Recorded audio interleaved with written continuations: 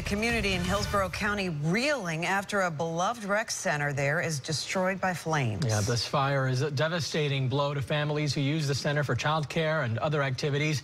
News Channel 8's Mary McGuire joins us now live from the Winston Park Rec Center. It's just off Palm River Road in the Claire Mell area. Mary, and you've been there all morning. You've been speaking to people in the neighborhood. How are they dealing with this? Well, they are absolutely devastated and heartbroken. Many of them came to this scene with tears in their eyes. This was so much more than just a rec center to them. This really was a pillar of hope in this community, and now it's a total loss.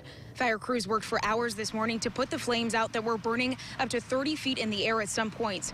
Back in March, the Vinnick Family Foundation announced they were donating $2.5 million to renovate this rec center, turning it over to the Boys and Girls Clubs in Tampa Bay.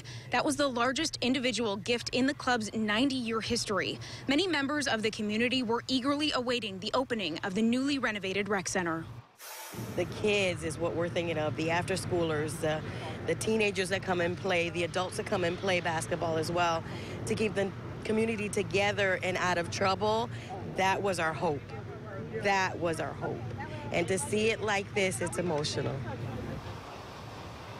Now, this rec center was supposed to open up back within the next couple of months. In all, it took 35 firefighters and 2 aerial ladder trucks to get this fire under control.